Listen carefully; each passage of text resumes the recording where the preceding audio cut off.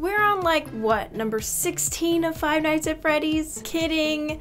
But the 5th installment of Five Nights at Freddy's is called Five Nights at Freddy's World, which was just released like a week ago and it's already been pulled from Steam. Freddy's World was rushed and released way too early in order to keep up with the surprise early releases that Scott, the creator, likes to do for each game. Unfortunately, that didn't work out this time, as the game was clearly unfinished and getting much lower reviews than Scott was hoping for. While the reviews were still very positive, around 87%, Scott wasn't satisfied with that rating. He decided to pull the game from Steam and asked Valve to refund the game in full no matter how long the player has had the game. So if you've got the game, get it refunded now because it's gonna be free. Scott says that he's still gonna be working on Freddy's World to polish it up. He said he's busy creating a fully 3D overworld, which should have been a thing from the start since literally in the trailer they showed a 3D overworld.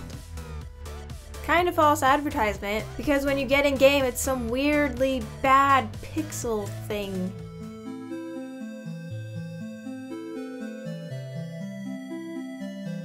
Anyways, he says that when he's ready to release the updated version of the game, he'll replace the demo that's currently on GameJolt with the full version of the game, and from that point forward the game will always be free. Smart move. I haven't actually played any of the Five Nights at Freddy's games. I know that they've been wildly popular, and since they're starting to get a little bit repetitive, he wants to create something that's totally different, while still related to the game. Freddy's World is a cute and fun version of the popular characters. I'm thinking he's hoping to reel in some new players and find a way to keep past players still within the franchise. And I think that's actually really smart on his end. Like I said, I didn't take the chance to jump on the bandwagon and decide if I really enjoyed playing these games or not, but I do hope that he comes back to release an excellent revised version of the game, because I do know a lot of people that really love the franchise. And for anyone who doesn't know what the new Freddy's World game is going to be about, it's a new RPG that's going to be based around the jump scare franchise, just a cuter version. Honestly, I watched Jacksepticeye play it and it looked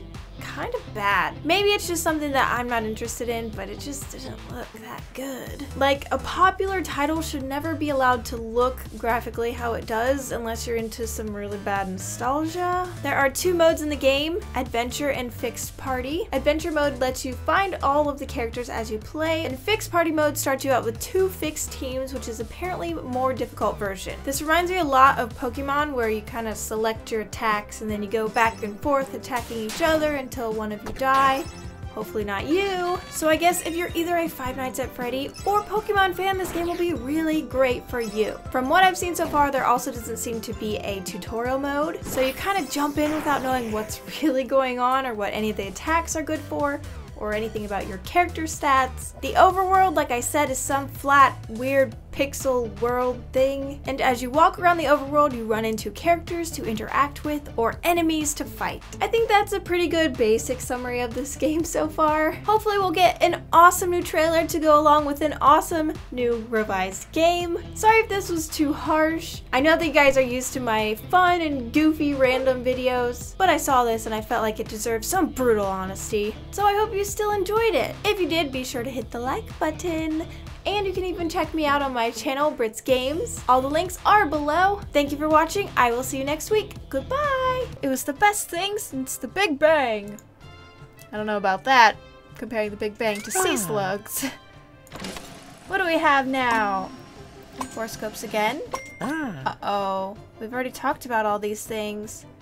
Impulse is produced by the Freedom Network. Ever wanted to earn revenue from your videos? Freedom offers a great partnership program which includes access to hundreds of thousands of audio tracks, sponsorships with great partners, and most importantly, a no lock-in contract. You can leave at any time for any reason. We accept everyone, both big and small. For more information, click here or visit the link in the video description.